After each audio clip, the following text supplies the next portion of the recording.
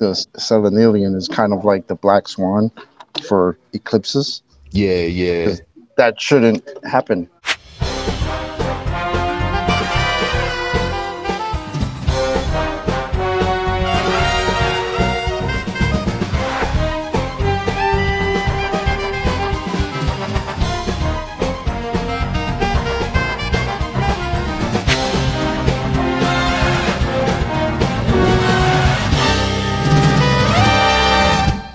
Black Swan has left the model untenable. Hey, Brian. Well, another thing that's left the globe untenable is the Selenelion Eclipse. It's crazy how no one talks about that. I know you've been on that. No. Yeah, I'm gonna be on it until someone defeats it because it's just as definite as the Black Swan. It's like I love the Black Swan if people have 5 minutes to listen, but if they have 1 minute, then you got to introduce the Selenelion. Because anything more, that's why the Black Swan is beautiful too, because it's a great representation of what you're saying. But if wasn't it you and me talking? If they don't care about the radius, that's why you say, okay, you know how shapes and shadows work. You literally have to get that dumb. Right, was it you and me talking when we were talking about this? And I said the Selenelion is kind of like the black swan for eclipses. Yeah, yeah. That shouldn't happen, right? Especially from the direction the shadows coming in, and that's a black swan that's another black swan. If you look at it that way, what's funny that's how I see it. It shut Rumpus right like Rumpus came in. And he was just talking his usual circle. And I was like, yeah, but what is a Selenelion Eclipse? And he's like, I haven't looked into that in quite a while. I'm not saying I don't know what it is, but I have to look into it, how that's happening. And then he said he actually had to go into his notes for that. I remember that. I was there. I was like, okay, Rumpus. It's weird for Rumpus to admit that he doesn't know something. Elijah, can you go through what the Selenelion, if I'm saying it correctly, probably not. Can you just explain to my audience what that is, please? Yeah, so in the heliocentric model, you have the Earth, the Sun, and the Moon lined up like some billiard balls, right? So what it's supposed to be is you have the Sun above the horizon. Well, actually what it is you have the Sun and the Moon above the horizon, and the Sun, the Earth is casting a shadow on the Moon from the Sun's light. The problem is both objects are in the sky, so it's impossible for the Earth to be casting the shadow on the Moon. But that's okay. That's not even the worst part. The worst part of it is that the shadow moves inverted. It's upside down. It's going the wrong way. Okay, let me just break that down because you kind of convoluted the two together. So I'll start with the heliocentric version. The heliocentric version is to suggest that, like billiard balls lining up in a row, the middle ball is casting a shadow on the third ball.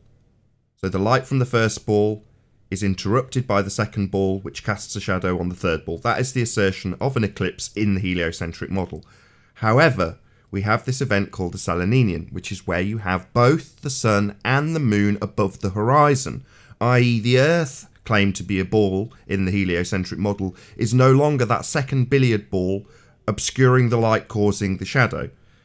The further problem is the shadow itself moves in a completely different direction to the assertion that the heliocentric model would make if they were billiard balls causing shadows. So the two problems for the model is, one, that you have both of them in a position where they wouldn't be causing any shadows. In fact, one should be lighting the other when apparently, according to them, you're getting a shadow. So it makes no sense in their model. Yeah, there are certainly people who've caught it in an unedited transition. In other words, they just spin through 180 degrees and show that both the Sun and the Moon are above the horizon when they take the pictures of the eclipse. So, you know, that's what I was hoping that was, but it's not. It was okay. You know, you post something damning and they say, even flat Earth gifs are low quality and blurry. Word? That's your concern? So it starts inside someone's house by the looks. He's presumably explaining, there you go, he's explaining how the lights cause the shadow with these representations of the claimed to be planets. Then presumably he's going to move on to actually showing a clip of the sun and moon above the horizon any second, hopefully. So yeah, this is what I've just... There we go. So there's the eclipse on the moon. Oh, unless it's demonstrating a point they want to make, then the quality is nigh on irrelevant. It won't matter if it's produced by National Geographic on the same quality of camera as we use. That'll be perfectly acceptable. Until it's demonstrated to be a black swan. Then it's a different story. That's my favourite black swan, you know, and always will be. The original will always be the best because it's the original. But my favourite black swan's going to be the National Geographic one where they went out on a boat with a flag and showed how the bottom of the flag was being obscured. But the horizon was behind the boat. Perfect black swan. Absolutely epic. Oh, that's hilarious. Self-owned. The Earth is flat, obviously and observably, so the demonstrations that are going to be claimed to be a sphere are just going to expose how non-spherical the world is, and that's no exception. I posted 2 different pics of the same, I believe it was the same Selenelion caught in 2 different places. They're in Master B. And whoever said that from Discord, yes, are correct. The entire model falls in upon itself, it implodes upon debunking the geometric horizon, based on R. So yes, absolutely, all of their stellar observations, all bunk immediately, all based on R also, correct. The whole model falls apart from this point forward. There's no going back, it's the end of the road for the globe model.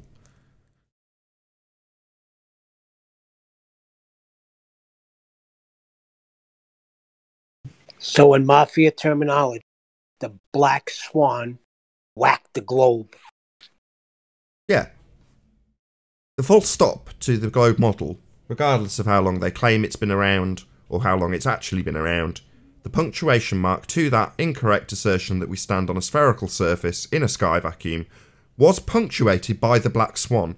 That was the end of the road. The end of the game. The game arguing about whether or not we're standing on a model or not, that's sphere-shaped, ended with the black swan. From this point on, it's just a slow, drawn-out death for that model in anybody's mind who still reifies it, because the model becomes untenable upon exposing that lack of geometric horizon, and no defence will be offered. The claim that from someone like Sean G that, well, I've never claimed it was a geometric horizon, will only ever result in the same response. Welcome to Flat Earth. For sure. I mean, like, if we think that that's not true for the Globers, then you would be hard-pressed to theorize on why they're not here right now. It's not just this server. It's the normie Globers that we usually talk to. Like, they're disengaging from us. When have they ever done that? They have hours upon days to argue about nothing. Now they don't want to talk. That's interesting. It's because they've lost. As I say, there'll be a few people that can't quite wrap their head around the fact that we're saying it's the end, when everyone around them saying, oh, the black swan's meaningless, it's dead, it's not even a good argument anymore, it's been debunked, things like that. They'll listen to that and go, well, okay, but the guys on the Flat Earth debate are still saying that it's the end of the model, it's died, and that's a pretty bold claim. So they'll wander their way in and go, no, you don't understand, we can have a refracted horizon. And when we say welcome to Flat Earth, they don't quite understand why we're saying it.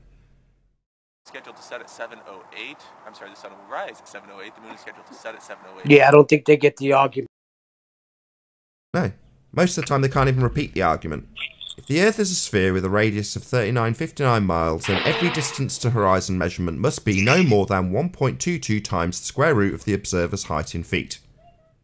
That's the argument. I think a lot of the ballers that they don't want to admit it, but I think a huge majority of them, and I mean 80% of them, didn't realise, maybe more than 80, didn't realise that the geometric horizon that boats were supposed to be going over was never visible. most of them, like, this is news to them, and they don't want to admit it. A lot of them, I'm sure, won't even want to think about it themselves. But I don't think they realise that. I think they did really believe hardcore that there was this horizon that things were going over. Yeah, they called it Earth Curve.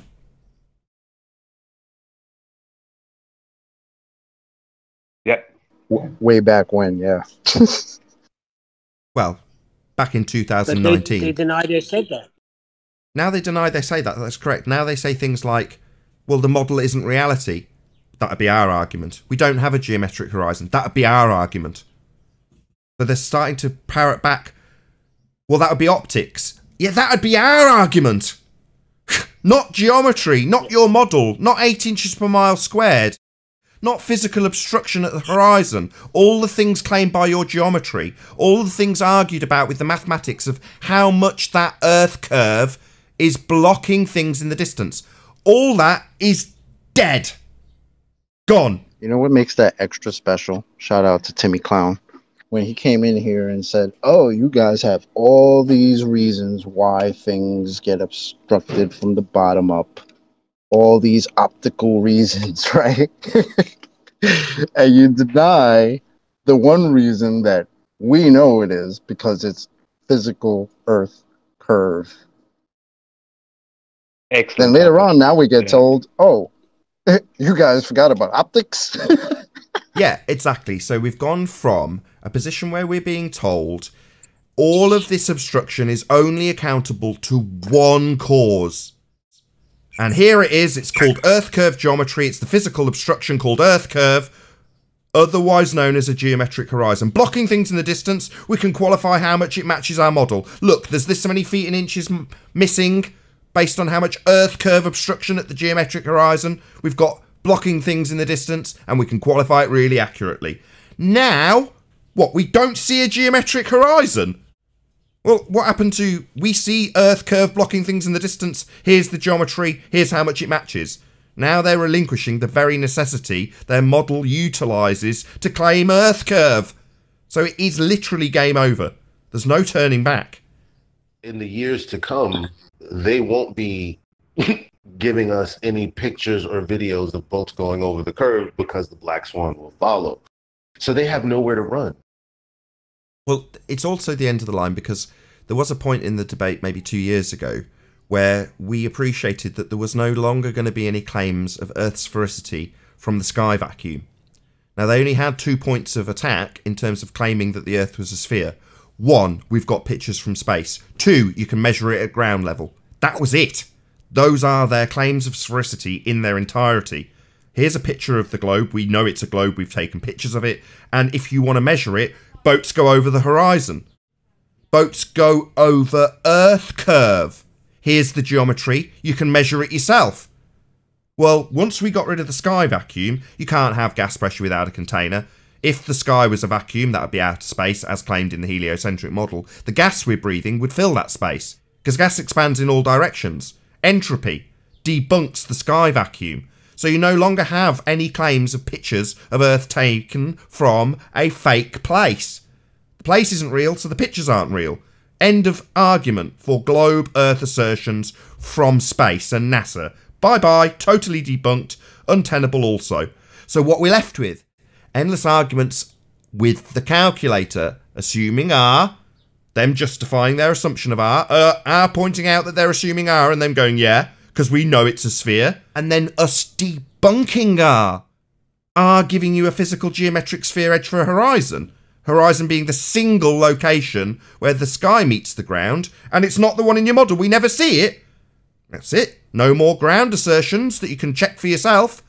No more sky assertions given to you by your masters. That's the end of the model. There's no more assertions for globe Earth. That's why it's so quiet. What are they going to argue with? They can't argue with space. They can't argue from the ground. There's no more claims of globe Earth to pad out. There's no more things to put heliocentric smear of nonsense over the top of, because we've rebutted it and ended in a draw. Well, it's just refraction. Yeah, until that refraction debunks the geometry you're basing the entire argument on. Then it's just an untenable argument for a model that isn't what we see. No more assertions that we see what's in the model then. That's not reality. We don't have a geometric horizon. Well, there's nowhere to go. What are you going to claim Earth's sphericity with now? You don't have anything to claim it with. Literally nothing. Earth is obviously and observably flat. Yeah, I'm going to be stealing this rant. I'm going to be clipping it and playing it for all my family and friends. That was beautiful. I think it was an Orthodox that came in and argued about Al-Biruni. Oh yeah, I love Al-Biruni. Yeah, great guy. Great methods. What's that? We don't have a geometric horizon, never can see it, always refracted, never straight lines, can't do geometry. Well, Al-Biruni and his claim of an R-value measurement is completely bunk then. You forgot about optics, Nathan. Well, I forgot about Fleur-perspective, the thing that they completely disavow on account of the fact that we only have Earth curve geometry as the claim cause. We only have Earth curve sphericity. That's the only claim that causes things to disappear in the distance. Until you all deny it, then you don't have anything. At all. That's the best part. He says, what about optics? But Timmy Clown has 76 reasons, optical reasons, why things would disappear. And only one reason from the globe side of the argument for why they disappear. That would be Earth curve, formerly known as the geometric horizon, now denied by the fundies. It's beautiful.